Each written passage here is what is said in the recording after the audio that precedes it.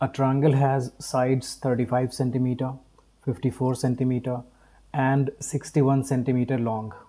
We have to find its area, and we also have to find the smallest of its altitudes. So first I'm going to draw a triangle. Okay. Dimensions of this triangles are 35 centimeter, 54 centimeter, and 61 centimeter. Okay, we have to find the area of this triangle. So you should remember that if sides of a triangle are given, we can find the area with the help of Heron's formula. And for Heron's formula, we will have to find the perimeter first.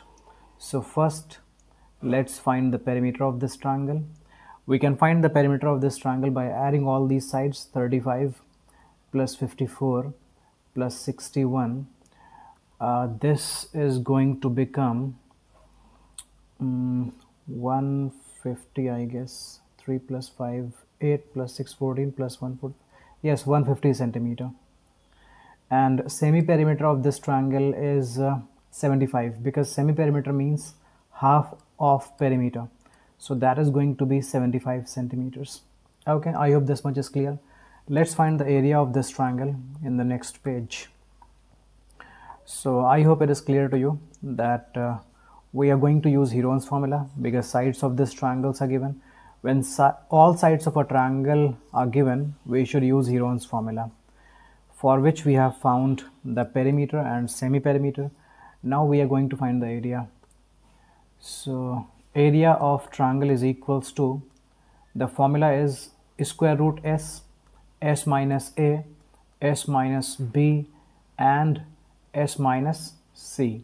Okay, here s stands for semi-perimeter, it was 75, and a, b, c are the sides of this triangle. So a, we can take a as 35, b as 54, c as 61. Okay, or you can change them, like you can assume that a is this and b is this and c is this, so it's up to you.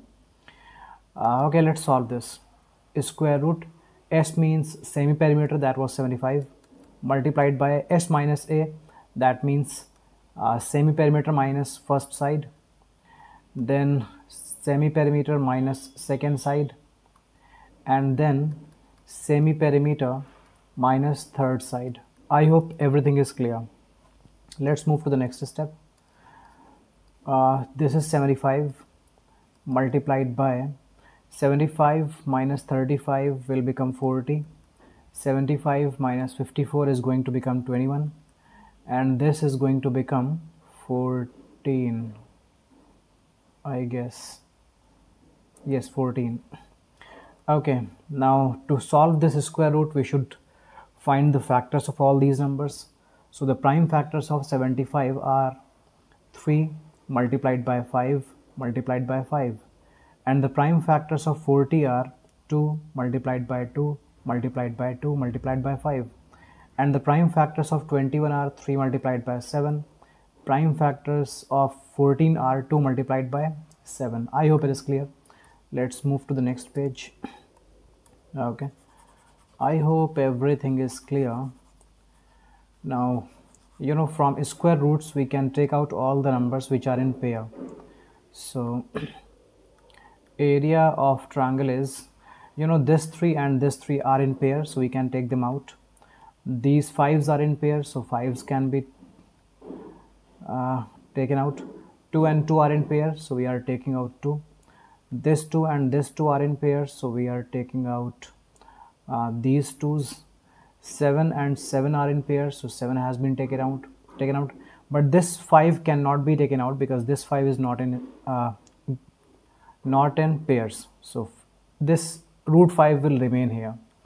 Now 3 5 times is 15, 2 times is 30, 32 times is 60, and 67 times is 420, and the value of approximate value of root 5 is 2.23. okay, when you will multiply, you will get the answer, and that is going to be approximately 939.15 centimeter square. I hope you can do this multiplication, and remember the value of root 5, it is approximately 2.23.